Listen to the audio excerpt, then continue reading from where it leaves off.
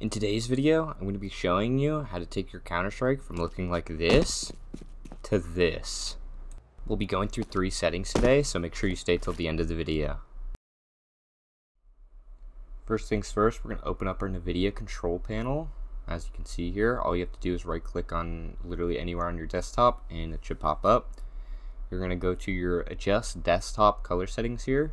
And you see Digital Vibrance, we're going to crank that up to 100% there. It's defaulted at 50, make sure you crank that up to 100.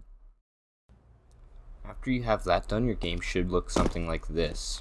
Now, what you're going to want to do if you want more of a CSGO kind of look, is we're going to open up our console here.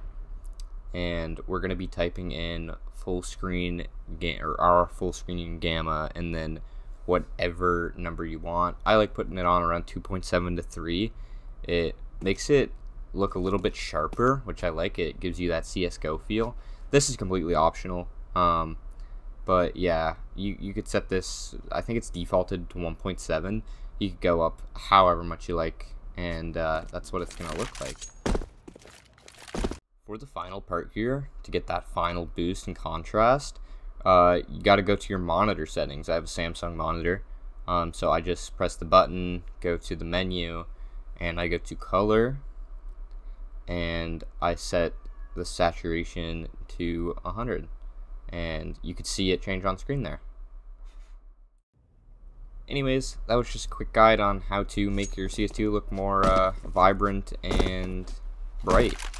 I appreciate you guys for watching the video, and I hope you guys enjoyed. I'll see you in the next one. Bye.